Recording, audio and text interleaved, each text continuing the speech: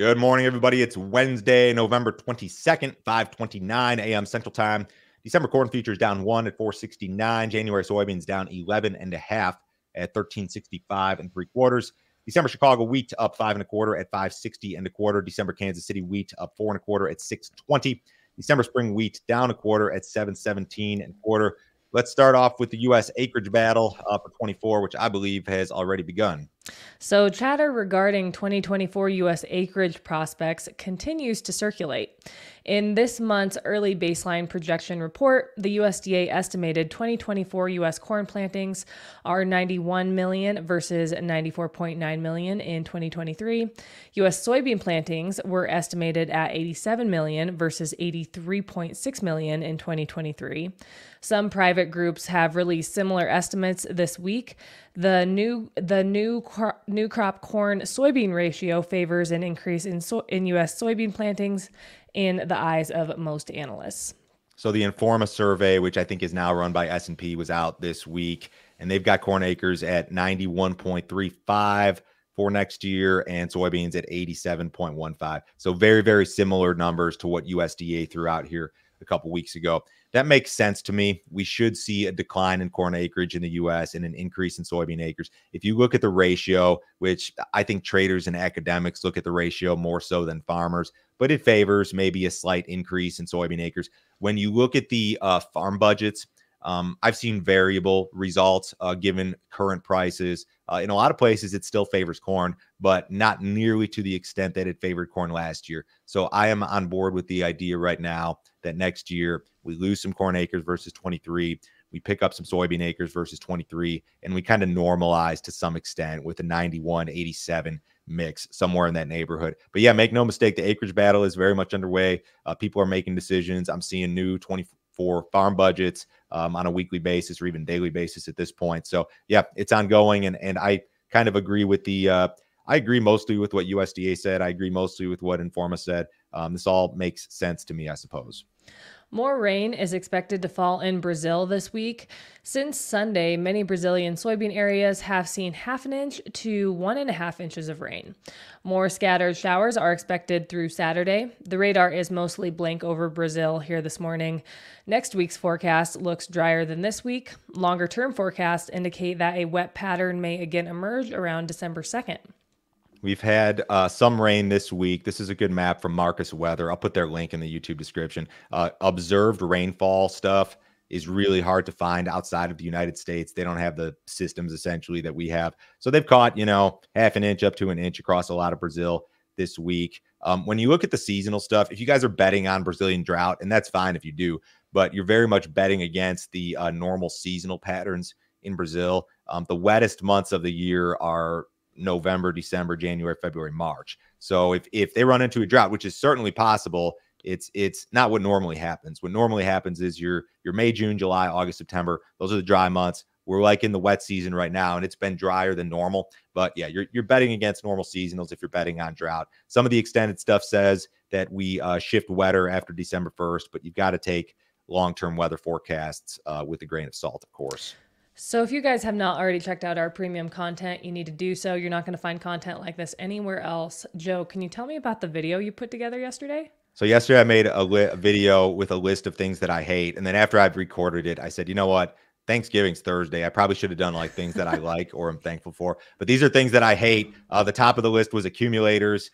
Number 2 was re-owning sales. I didn't just say what I hate. I went through and I talked about why I hate these things. There were like 7 or 8 things on the list. I actually got a lot of positive feedback on this one. If you guys want to see the premium stuff, go to standardgrain.com this morning. You can sign up. It's a $50 per month subscription. I'll send you over a copy of this morning's email, which includes the 6 most recent premium videos. This is the best way to support what we're doing here, guys. This is independent media. This is the only way we're able to do this is through premium subscriptions. The podcast pays us nothing. YouTube pays us enough to keep the lights on. So check it out. We'll send you a ton of info. You can cancel at any time. No other fee, no other obligation. Nobody will try to sell you anything else. I promise. I'll shoot you over a copy of this morning's email if you sign up this morning. Another carbon capture pipeline has been denied. Wolf Carbon Solutions is withdrawing its request for an Illinois permit to construct a carbon capture pipeline. The pipeline would have carried up to 12 million tons of carbon annually to a storage site in the state.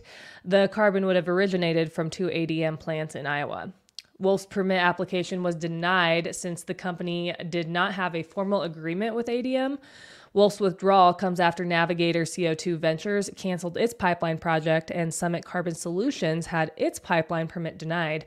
The company does plan to refile early here this next year. So they were going to pipe some carbon essentially from East Central Iowa down to Decatur. This isn't over. They're going to refile. ADM said that they're still in conversations with Wolf. This is very much as far as farmers are concerned, it's a land rights issue. People don't want this in their backyard. It's an eminent domain thing. At the same time, the carbon capture people, they'll tell you that, if we want this sustainable aviation fuel to work, we want all of this to work, we're going to need carbon capture. That's what they'll say. We had a really great video about this a couple of weeks ago. Steve Hess, who's a farmer in Illinois, they were going to put the Navigator pipeline in his backyard essentially, and he came on and talked with me about that and about how he fought back against it. He didn't want the easement. He didn't want this thing in its backyard. There's a lot of danger and safety issues associated with this. It was a really, really great, down to earth conversation and kind of a farmer's perspective on carbon pipelines. So yeah, this Wolf thing isn't done. It's just done for right now, I think. Brazil's largest fuel distributor, Vibra Energia, is working to expand corn-based ethanol sales in Brazil's northern states, which rely heavily on fossil fuels. Increased corn production in Brazil's northern region has led to a surge in investments in new biofuel producing facilities. Vibra is also looking to invest in sustainable aviation fuel made from palm oil. The company believes SAF could eventually become an export commodity in Brazil. Ethanol in Brazil is not new. They've been doing it for a long time, but it's been made from sugar primarily. And now they're starting to use corn a lot more, and they're starting to move further north with this. So I would say, generally speaking, more demand for corn, whether it's U.S. corn or Brazilian corn, is a positive. It'll take more corn off the global balance sheets, right? They're doing a couple of different things here. They're talking about sustainable aviation fuel. This company, which runs 8,400 gas stations, I imagine that's pretty substantial in Brazil. They signed an agreement last year to sell sustainable aviation fuel to some big company in 2025. So this is good. I'm going to say it's a short-term issue that's going to impact the market, but big picture, and we've got the wrong graphic up here. That's my fault. Here it is. But yeah, big picture, it's helpful. All right, we'll get to EVs. So electric vehicle production is facing new challenges. A sharp decline in the cost of metals needed for EV batteries has mining companies either halting or postponing operations. As a result, the production of EVs could falter in the coming years. During the third quarter, EVs accounted for 8% of all new U.S. auto sales here in the U.S. The Biden administration would like half of all new vehicle sales to be electric by 2030, quite a goal. The administration recently made available $3.5 billion to increase the production of batteries and battery materials to promote the development of EVs. This kind of goes back, didn't we have an article, was it yesterday or 2 days ago, about ESG and how a lot of those investments were just not working out? I think this falls on the same lines. Demand for electric vehicles has really slowed down. It's like whoever wanted them bought them and paid up for them, post COVID. And now it's like, if you wanted one, you got one. And it seems like the inventory is up. Ford lost a whole bunch of money trying to sell these electric F-150s. Teslas are really down in price, and now the companies aren't making money. I think some of the auto manufacturers have backtracked a little bit on these ambitious plans. I know that they're still floating out there, but I don't know. It's very much a fluid situation. According to the Fed's minutes from their recent meeting, the committee will proceed carefully with future rate hikes while considering future economic data.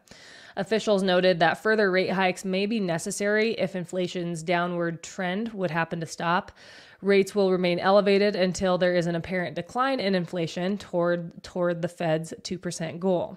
Investors are not anticipating more rate hikes. However, back in its September forecast, the Fed had one more hike planned before the end of the year. So rates have come down, still much higher than they were. Here's a chart of the 2-year. So you had your zero interest rate period post-COVID, and then rates spiked.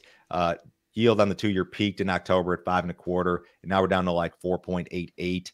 when you look at what the treasury markets expect as it relates to interest rates, there is a greater than 50% chance that the Fed is cutting in their May meeting, and a smaller chance that they cut in March. So the trade seems to be of the opinion that the Fed will in fact cut first or second quarter next year. To what extent, nobody really knows. And we don't even know if this is factual. I mean, economic data could change, and this could influence, and this whole situation could change very quickly. And this is a huge deal for a lot of you guys because farming is expensive and a lot of you guys borrow a lot of money. What did cattle do yesterday? Cattle futures were down on Tuesday. Live cattle futures closed an average of 33 cents lower. Feeder cattle futures closed an average of 94 cents lower. Choice box beef was 6 cents higher yesterday afternoon, closing at 295.81. Select was 218 lower, ending the day at 268.77. Hey guys, quick housekeeping note. We are taking the day off Friday. No podcast, no videos, no emails. We need a day off. We'll be back at it Monday. Outside markets this morning, US dollars up a little bit. Stocks are mixed. Bonds are higher. Crude oil is down 96 cents in the January WTI at 76.81. Everybody have a happy Thanksgiving. We will talk to you next week.